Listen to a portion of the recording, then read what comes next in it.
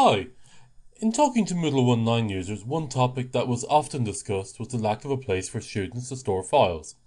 Now, there's many ways you can set up activities in Moodle 1.9 to enable students share files, wikis, forums, databases, but there was no private file area for students to store files. Now, that's changed in Moodle 2.0. Now you can add a block where a student can manage his own private files.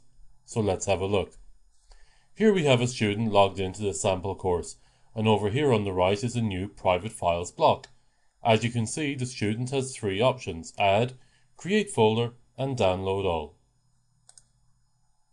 So let's add a file. We click on add, and up comes a new file picker. Now the student could pull this file from a range of repositories, but for now, let's just upload a file.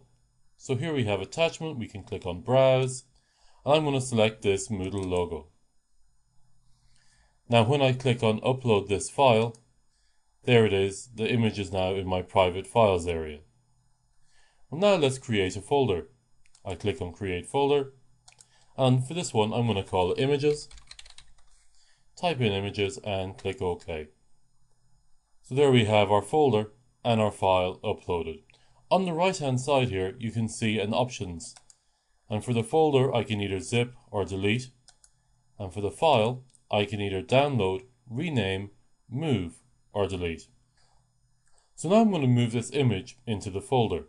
So I'm going to select the file options and choose move. I'm then going to double click on images and click on move. And there we have it. We're in files and images, and here is the image. Now renaming is equally as easy.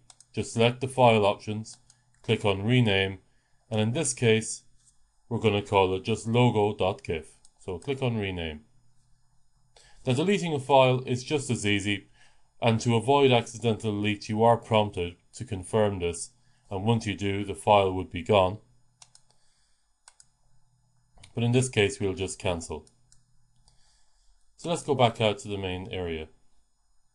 Here you have your images folder. Now let's say you've uploaded quite a few files and you want to just download them all together. You can just select the folder and zip.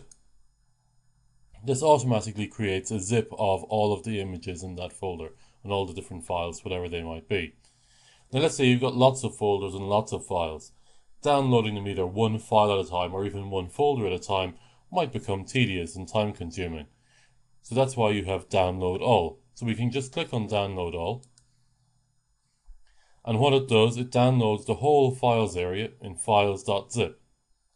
But before you get worried about all the space the students are going to use, you can set the file quota for each student in the admin area of the site policies.